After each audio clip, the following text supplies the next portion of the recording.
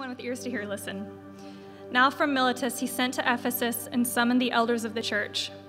When they came to him, he said to them, "You know from the first day I set foot in Asia how I was with you the whole time, serving the Lord with all humility, with tears, enduring the trials that came to me through the plots of the Jews.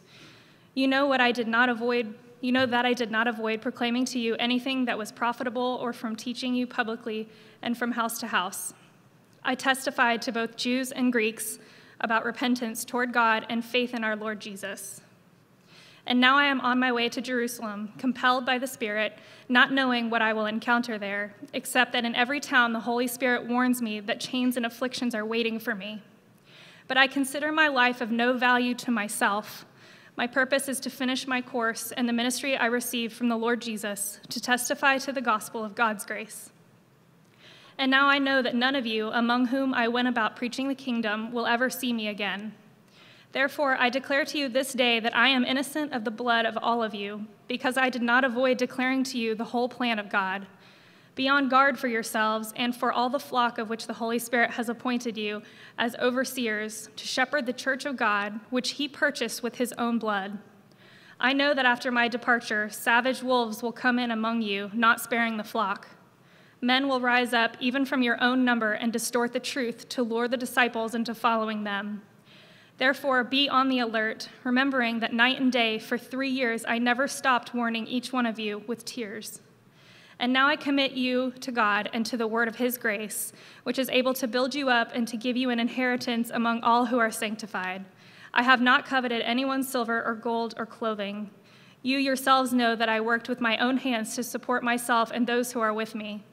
In every way, I've shown you that it is necessary to help the weak by laboring like this and to remember the words of the Lord Jesus, because he said, 'It is more blessed to give than to receive.'" After he said this, he knelt down and prayed with all of them. There were many tears shed by everyone. They embraced Paul and kissed him, grieving most of all over his statement that they would never see his face again, and they accompanied him to the ship. Acts 20:17 through 38. This is the word of God. Amen. You can have your seats. Good evening, beloved. I'm so excited to jump into God's word with you tonight. A question to start us off, and I don't mean this in a morbid way, but in a hopeful way, a meaningful way. Have you ever thought about what you want your last words to be? Like if you were to know, these will be my last words, what would you want those words to be? There's a lot of weight that comes into that. We look throughout history, we see how a lot of people, their last words, they carry so much weight, especially on those that they love, people that look up to them and so forth. Some noted examples that I found this week. Have you ever heard of James Donald French? James French was a convicted murderer. He was actually the last man to be executed under the death penalty in Oklahoma. As he was getting prepared to be executed by electrocution, mind you, he looked out to the gathered press on the other side of the window and he said, "Hey fellas, how about this for a headline for tomorrow's paper? French fries." Because last name was French. Or how about Marie Antoinette? Marie Antoinette, we know her from history if you've taken world history. This is in the French Revolution. She's French royalty. And Marie Antoinette was charged with treason. So she is carted disgracefully across the town to the guillotine where they're going to behead her. And as she's coming up and she takes her place on the stand, she accidentally steps on the executioner's foot. And her final words were, "Pardon me, sir, I meant not to do it." You think, well, if you know the history of how she just lived this absorbent lifestyle while there were thousands upon thousands starving to death, for her to tell the executioner she's sorry, she meant not to step on his foot, and those to be her final words. Our words matter, and they matter immensely in the face of a goodbye. When you know that you're not going to see someone again, those final words can have so much significance. And tonight, as we continue our journey through the book of Acts, we've seen this character, Paul, who's come in, and now it's like the majority of this book now is just kind of following him as he is being faithful to the mission Jesus gave the church to be his witnesses. And so he's taking this gospel, this good news that God so loves this world that even though it's broken and in rebellion against him, he sent Jesus, his son, to come and save it. If we'll just put our faith in him, believe that he lived a sinless life, died an excruciating death in our place, the death that we deserve, but then he rose again. So we're confessing him as Lord and we're following him, trusting him for salvation. And so we're supposed to tell the world about that. We're to be his witnesses. And so that means that we will actually speak this. We will tell this good news. You share news by sharing news. And so we tell this good news, but we also demonstrate this good news. So we are a gospel voice and a gospel presence. That because of the way that God has loved us, we now love others. That means that we have eyes to see the unseen. We have a heart for the hurting, for those who are lost and so forth. So we want to engage in acts of justice and mercy, good works, that God actually saved us and prepared these good works for us to walk in. So that is what Paul is doing. He's the pioneer pushing this gospel further and further into the known world. And so as we've been following, and we've got to know him considerably, we've watched him walk through suffering, we've walked through friendships and all kinds of ups and downs with him. And he comes to a point today where we're going to see what he has to say when he knows that this is a final goodbye. It's not necessarily that his death is looming, but he knows that he will never see this group of friends again. And so there's going to be a lot of weight to what he says. So this starts us off in Acts chapter 20. We are looking in verse 17. So picking up. Now from Miletus, he sent to Ephesus and summoned the elders of the church. Recall that he has spent years at this point in Ephesus, building up the church, raising up leaders, and all the crazy things that have happened there. So he sends for these elders in Ephesus. When they came to him, he said to them, "You know from the first day I set foot in Asia how I was with you the whole time, serving the Lord with all humility, with tears, and during the trials that came to me through the plot of the Jews. You know that I did not avoid proclaiming to you anything that was profitable or from teaching you publicly and from house to house. I testified to both Jews and Greeks about repentance toward God and faith in our Lord Jesus." So Paul brings the Ephesian elders together one last time to address them.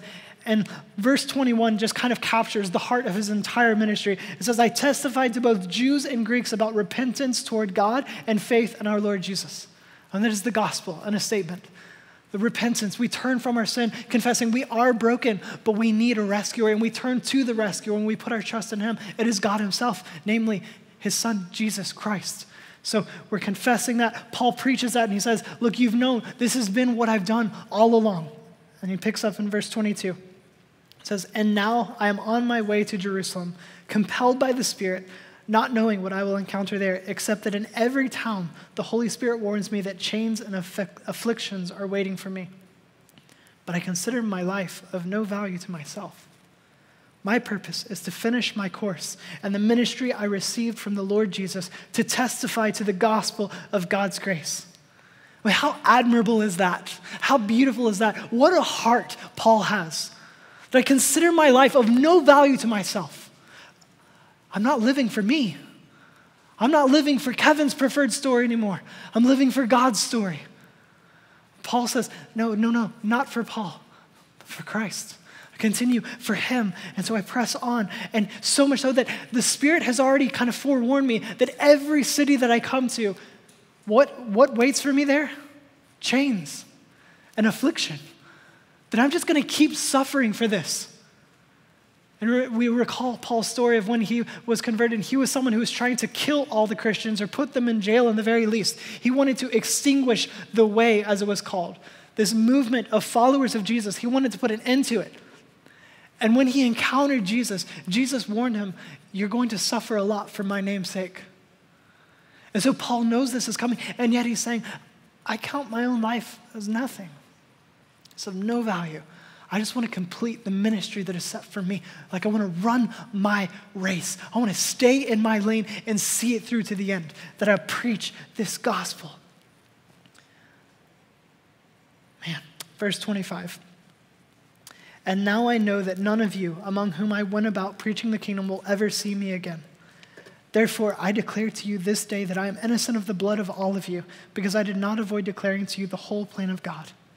And that's an allusion back to something that God prophesied through his prophet Ezekiel, and saying that there's a watchman over the city, and the watchman's duty is to warn the city. When the enemy is coming and destruction is near, you warn the city. And once you've warned the city, you've done your due. And now you get out of there. And their blood is not on you anymore. But if you were to flee your post and not warn the city as a watchman, then their blood is on you. And so Paul is saying that's actually a picture of us preaching this gospel. That it is our responsibility. Yes, God is sovereign. He knows everything and he will save. But that is our responsibility to preach this gospel, to be his witnesses, to be obedient in this mission, take this gospel to the world. And Paul says, I have done that. I have not held back.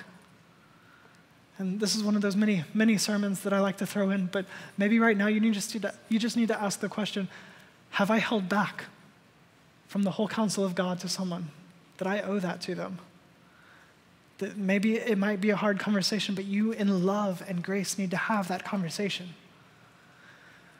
Have the conversation. So he keeps going. Verse 28, be on guard for yourselves and for all the flock of which the Holy Spirit has appointed you as overseers to shepherd the church of God, which he purchased with his own blood. What a responsibility. That God has called you to lead this church, his bride, that he purchased with his own blood. Look at the worth of her. How beautiful is the church? How beautiful are we? Because God has made us such that our worth is now found in the very life of the Son of God. He purchased us. The cost of that purchase was his blood. How incredible. How incredible. So do a good job, guys. Be on guard. Be on guard for yourselves and for the flock. So if you think that you are called to engage someone and help lead them through something, he's saying, first check yourself. Be on guard for yourself. And then for the flock. And lead well. Verse 29, I know that after my departure, savage wolves will come in among you, not sparing the flock. Men will rise up even from your own number and distort the truth to lure the disciples into following them. Therefore, be on the alert, remembering that night and day for 3 years, I never stopped warning each of you with tears. He's leaving, and they won't see him again. He says he knows for certainty that he knows they will not see him again. And so these are my last words to you guys. Be on guard. People are going to creep in from the outside, but people will even creep in from the inside. Some of our very own will start to distort the truth, and they'll try to lead you away from this gospel of grace. So yes, I know that I'm going to all these cities, and every city I come to, chains and affliction await me. But I'm pressing on. Because it's not about my preferred story. It's God's story. I'm going to live for his story, and I'm going to be joyful in it, and it's going to be beautiful. And he's promised he's working it all for my good and his glory, so let's go. So yes, it's going to be hard for me, but you also need to be on guard for yourselves. Because as I leave, people are going to come in. They're going to try to lead you astray.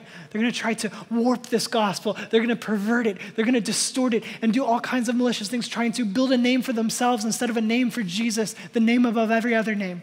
And so what do? Guard that. He warns them. He's not the only one coming into danger. There are threats against the gospel of grace that are coming their way. And so what does he say they need to do? Look at verse 32. And now I commit you to God and to the word of his grace, which is able to build you up and to give you an inheritance among all who are sanctified. I have not coveted anyone's silver or gold or clothing. You yourselves know that I worked with my own hands to support myself and those who were with me. In every way, I've shown you that it is necessary to help the weak by laboring like this and to remember the words of the Lord Jesus, because he said, it is more blessed to give than to receive. After he said this, he knelt down and prayed with all of them. There were many tears shed by everyone. They embraced Paul and kissed him, grieving most of all over his statement that they would never see his face again, and they accompanied him to the ship. Oh, this is a sad goodbye. Now, you imagine, Paul has just spent years investing in these people. He's endured hardships. This is the city where the crazy riot broke out, where they were screaming and shouting, "Great is Artemis of the Ephesians," for 2 hours and just losing their minds. Like, he's encountered crazy things here. And they've gone through this together. You know that experience builds tight bonds. Like, when we go through things together, it draws us together. And so he is close to these men. He's labored. He's actually, like, at his own sweat, blood, and tears, like, he has labored with these men. He's invested his life. He said, day and night for years, and with tears have not ceased. He's put a lot of his life into this. And now he's going away, and he's saying, look, you got to be careful, because some people are going to try to lead you astray. And so what do I leave you with? God and his word. He points to his own example of how he lived a life that was worthy of being followed. That follow me as I follow Christ. He showed them this is what it looks like to follow Jesus. So follow my lead in this. So look at how I have lived while I've been among you. He tells them, don't forget about Jesus' teaching on generosity, that it is more blessed to give than to receive. And we know that like actual secular psychology has proven over and over and over in our own lives that people who are more generous are far happier. But we tend to think like the more I get, the more happy I'll be. But no, it's the people who give away radically that are actually the happiest people. It is truly more blessed to give than to receive. So he points them to that, and then he says his goodbyes. You just imagine that moment. This is hardcore Paul, like, apostle, I'm not crying, you're crying. I'm not crying, no. But there's tears all around. This is sad. So we have to ask the question, what if there is such a real threat? There's a real threat that people could be led astray. Paul knows that, and he's forewarning them, this is coming. So what does he entrust them to? What would be their guard against the coming threats to the gospel of grace? And he said it in verse 32. So look at verse 32. He said this, and now I commit you to God and to the word of his grace, which is able to build you up and to give you an inheritance among all who are sanctified. So what will keep them? God himself and his word. What will keep us, beloved? God himself and his word will keep us. That's our bottom line for the whole evening. God himself and his word will keep us. We have got to cement that into our minds and our hearts, that it is God himself who holds us. Jesus said, I hold them in my hand. The Father has given them to me, and no one is greater than the Father. No one can pluck them out of my hand. He's holding us. Nothing can take us from him. Nothing can separate us from the love of God in Christ Jesus our Lord. Nothing. He has us. He will keep us. But it's also his word, the word of grace, his gospel. And so we need to understand the gospel is that God saves us, and we never graduate from that. That God saves us is, for the believer, that means he has saved us. It has happened in the past. Jesus died on the cross and said, it is finished. It is already done. We have been saved. And yet he is saving us. He is currently saving us. And there is a coming day when he will save us, that he will complete the work that he began in us. And so this is not something that we ever graduate from. The gospel is always to be central. And it is God, his salvation. And this is why so often the prophets and all the way in through Revelation that the people of God would just scream out in moments of worship and just being overwhelmed by the grandeur of God and his design and just say, salvation belongs to the Lord. It's his, and he gives it freely. He will keep us. So we will be kept by God himself and his word. And Jesus told us this. In John chapter 15, Jesus said this quite famously. In John 15, Jesus said, I am the true vine, and my Father is the gardener. Every branch in me that does not produce fruit, he removes, and he prunes every branch that produces fruit so that it will produce more fruit. You are already clean because of the word I have spoken to you. Remain in me, and I in you. Watch the shift in tense. You are already clean because of the word I have spoken to you. You have been saved. Or remain in me, and I in you. Present tense, remain in me. Just as a branch is unable to produce fruit by itself unless it remains on the vine, neither can you unless you remain in me. I am the vine, you are the branches. The one who remains in me and I in him produces much fruit, because you can do nothing without me. If anyone does not remain in me, he is thrown aside like a branch and he withers. They gather them, throw them into the fire, and they are burned. If you remain in me and my words remain in you, ask whatever you want and it will be done for you. My Father is glorified by this, that you produce much fruit and prove to be my disciples. Beloved, let's produce a lot of fruit. A lot of fruit. A life full of fruit. But if we're going to do that, Jesus is saying, apart from me, you can do nothing. You're a branch, and I'm the vine. And what does a branch do? It produces fruit, but it can only produce fruit because it's connected to the vine, and it's the vine that is pushing nutrients through the branch that ultimately produces the fruit. And so we can do nothing on our own, but we stay attached. We remain and abide with him, the vine, and he produces all of this by pushing it through us. So it is God himself pushing that through us. And so how do we open that conduit? How do we see that we are going to be a church producing a lot of fruit? We remain in him. We abide in him. And he actually has this kind of interchangeable idea, and this continues throughout the New Testament, that there's not a way to cleanly separate God and his word. They're inseparable. In fact, John opens his gospel by saying, the word became flesh and dwelt among men. That God's word, that is his presence. That is where we go to feast. As branches, you want to feast and produce fruit? You go to the vine. You go to his word. And you listen to him. And he pushes life into you and through you, producing more and more. And how beautiful. We're always taking things in. All of us are always taking things in. And so we have to ask, what is it that we're actually taking in? And you think about the contrast in our lives of how much of God's word of life are we taking in? Daily bread, as Jesus called it. That we need this for our souls. We need this more than food, he says. We need his word. And you think about how much do we come to this versus how much are we taking in all of the rest of our culture? You know, the average American spends 11 hours a day taking in media. And by media, I mean communication outlets or tools used to store and deliver information or data. So all of media trying to push information to us, and we're always taking it in. I'm not saying that is bad. I'm not saying at all that this is a bad number. But that's our reality, that we are taking in 11 hours on average of media a day. That much information pushed into us. And then how much time are we allowing God to speak into us?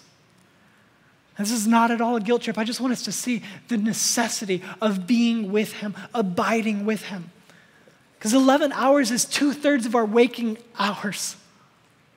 2/3 of your time conscious a day is consumed by other things pushing into us. So how much of that will we say, let's make sure that it's good stuff, that it's God, it's life-giving word of God coming into me so I can produce fruit and remain in him, to abide with him. Church, I want you to be a healthy church. I was actually had a conversation with someone while we were doing setup this afternoon, and it was one of the most encouraging things I've heard. There's another church in town that's growing, and it's a beautiful church. I love so much of what they're doing. It's incredible. And yet, this conversation between some of them there actually came back to one of us, and the conversation was, I can't quote it because I'm terrible at remembering things like that, but it was something to the effect of we've heard about Beloved. That's a church that just cares about actually being together. They're not trying to do the big church thing. They're just trying to be together in community. Yes! Yes! To be the people of God known for loving each other. That is what Jesus said we would be known for as his followers. So yes, that is what we are. And let's be that. We're not in the business of growing a big church. We've actually told you already, when we grow to a certain size, we're already praying for when that day comes, that we will send out and we'll start yet another church because we want everyone to be in genuine community, to belong, to be known, and be loved. But we invite others into that constantly. And so what that means is I don't want a big church. We want a healthy church. I want you. I want to know you. I want to be able to sit across the table and have a drink with you and talk to you and see where you're at because I want to know that you are healthy. I want to know that you are following Jesus and you are falling more and more and more and more in love with him. And as we do that, we'll love each other more and more and more and more. We want to be a healthy church. And so Jesus is saying, you want to be healthy? Well, branches have to stay on the vine if they want to be healthy. So just spend time with him, be with him, enjoy his presence. We have to keep our eyes on Jesus and abide in him and his word. And my own personal time with God this past week, it just really struck me. I've been working through and I got to the beginning of Joshua. And so you have this whole Exodus story where God has saved his people, the Israelites, out of Egypt from enslavement. He brings them through this wilderness. They've crossed the Red Sea. A whole generation has to pass before they're actually able to enter into the promised land. And so Moses finally dies as the leader, and he kind of passes the torch off to Joshua. And so now Joshua is kind of the new leader of the Israelites, and he's going to lead them into this conquest of Canaan, of the promised land. And so there's this whole big get up, we're getting ready to move in. And the first city that they're going to come to is Jericho. And there comes a point where Joshua is ready to move in, and he's moving on, and Joshua's walking along. And all of a sudden, he sees a man. He sees a man who has his sword drawn. And so the implication, you just imagine, Joshua is walking along. There are millions of Israelites behind him. Like there's battle formation. They've been given rules and everything. Like the ark is going to go so far ahead of you and everything. But like Joshua sees this lone man. And so Joshua as the leader starts to approach. And you just imagine, why does a man have his sword drawn? He's not just like, this is a little time. Like, no. Like that means he's ready to fight. He's ready to fight. And so Joshua is kind of, you just imagine he's like apprehensively coming up like, we cool? And so he asked him, are you for us or the enemy? I'm not really sure who you are. Are you for us or the enemy? And what does this warrior say? Neither. Neither. I command the Lord's army. And all of a sudden, like, Joshua's blown away. Wait, what? And this man holding a sword says, take your sandals off. You're on holy ground. So Joshua takes his sandals off and he's like, what does my Lord want to say to me? As he falls down in worship. And so now we realize this isn't just the command. Who is the commander of the Lord's army? The Lord himself. And so Joshua is worshiping. He's in the presence of God Almighty who's holding a sword and says, I'm not fighting for you or them. I fight for myself. But Joshua starts to worship because how beautiful is that? The God is fighting for himself, but in fighting for himself, he is for us. He loves us. And how beautiful to have that right perspective of God, that he is not about our name, he's about his name, but his name is that he has married us. We are now his bride. He loves us, and he has proven his love by dying on a cross for us. And so this warrior holding a sword, Joshua falls at his feet and worships. And so my mind immediately just starts to question, why? Why did God want to show up in this moment and just say, take your feet, like clean them off. You're on holy ground, sandals off, fall and worship. Yes. And then I'll give you some weird marching orders for how we're going to take Jericho. But why did God need to show up in that way? Just to say, take your sandals off.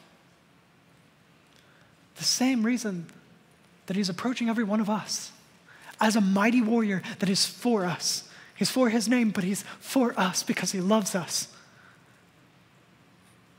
Because he wants us to just spend time with him. Like Joshua there, just come be with me. And I have something I want to tell you. Can you imagine that? Like you need to hear that tonight. The God of the cosmos wants to spend time with you. With you. He has things that he wants to tell you, like specifically you. And so will we stop? Will we take the time to just pause and rest and abide in him and listen to him as he speaks? To just be with him? Will we listen? Church, let's be known for spending time with God and being in his word. Let's talk to each other about what we're studying in God's word, what he is saying to us as we experience and encounter him in his word. Let's talk about that. Find someone this week, find someone that you can read through scripture with, that you can just have continuous dialogue with. Let's be known for that, abiding with him. Because the bottom line again is that God himself and his word will keep us. It is God himself and his word that will keep us. This week, my family, my wife is a teacher, and so son is out of school for Monday, and it's a teacher work day, but my wife's school does a lot of extra hour stuff, and so their school is actually basically closed. Like the teachers didn't have to go to work, so we have a family day. And so for the afternoon, we went over to the beach. And we haven't been able to take my daughter, she's 2. She hasn't gone to the beach near as many times as we take my son. But we're all there together. And there comes a point where Elena, this 2-year-old, wants to go into the water. And so she goes around like in her ankles and everything, and she's collecting shells, and it's fun and everything. But there comes a point, she sees me and Leland, my 5-year-old, we're out in the waves. And we're having so much fun. And she wants to go. She wants to go out into the big waves. And so I get Leland back to shore, and he goes to play with something. And so, okay, Elena, let's go out. We're going to go out in the big waves. I want to go in the big waves. I want to go in the big waves. And so I take her out, and this 2-year-old, I'm holding her, both of her hands in my hands. She's in front of me, and I'm walking her along, and I walk. The first wave comes, and she's, and it crashes into her, and it's so exciting. Like the surge of water just flooding around her and everything. I've got her, and she's up above the water. She's okay, and just wave after wave crashing into her, and we get out a little more, and I'm letting her experience this.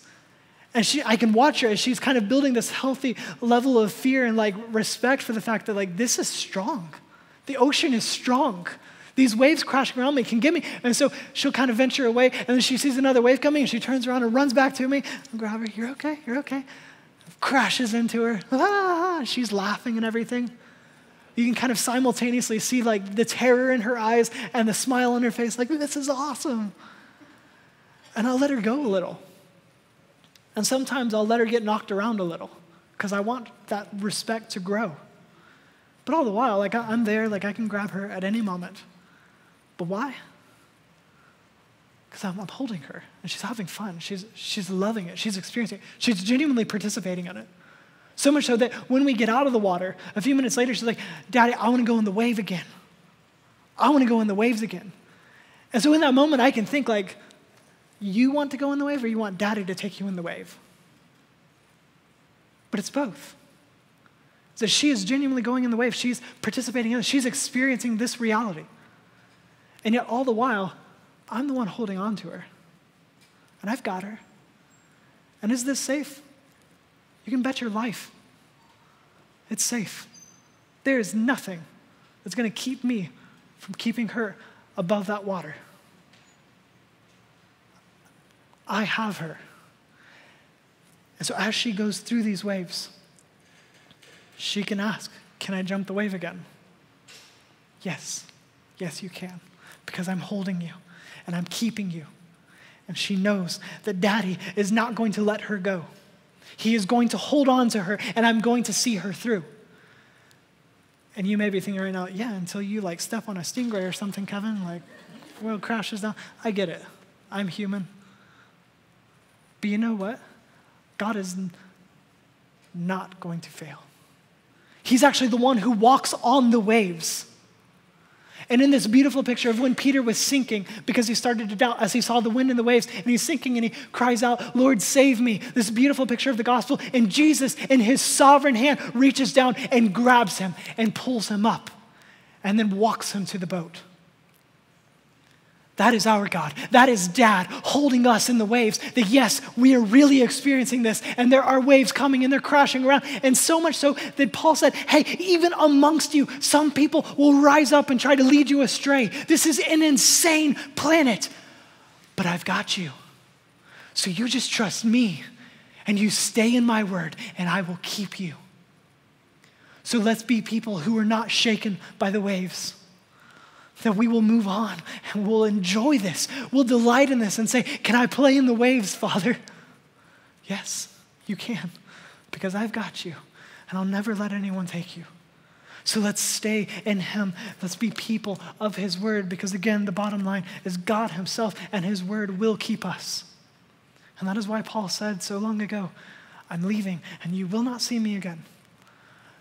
But I commit you to God himself and his word of grace, because God will keep us. Abide with him. Spend an insane amount of time just wrestling in his scriptures, listening to him. He wants to speak like that warrior coming up to Joshua. Oh, who do you fight for? Are you fighting for us? Neither. I fight for myself, but I love you and I have you. I'll never let you go. I have something I want to say to you, so will you listen? Let's listen. Will you pray with me? Father, we love you so, so much because you have proven your love for us. And so, God, we thank you. Because we see day after day after day how we fail constantly, and God, we don't measure up. So we confess that. We confess you to be such a mighty Savior. Your forgiveness, it's incredible, and it's your kindness that leads us to repentance, and that is just mind-blowing, that you are gracious, that you are loving, that you are compassionate, and you came after us. as Paul told these leaders of this church, you purchased this church with your own blood. God, let us as beloved never forget that. That we are a people called together to make much of you, Jesus, because of your great love that cost you your life. So we love you and we love each other. Would you hold us together, holding your gospel as you hold us? So let us be people of your word. Let it just pour from our tongues constantly. Let it be something that just directs every aspect of our life. That we would be wise and we will walk in your way. So we want to hear from you. Would you speak even in these final moments as we sing to you, God? Would you speak to us? Remind us of your word that will never pass away. So we love you. We commit all this to you and your glory, and we pray this in the name of Jesus. Amen.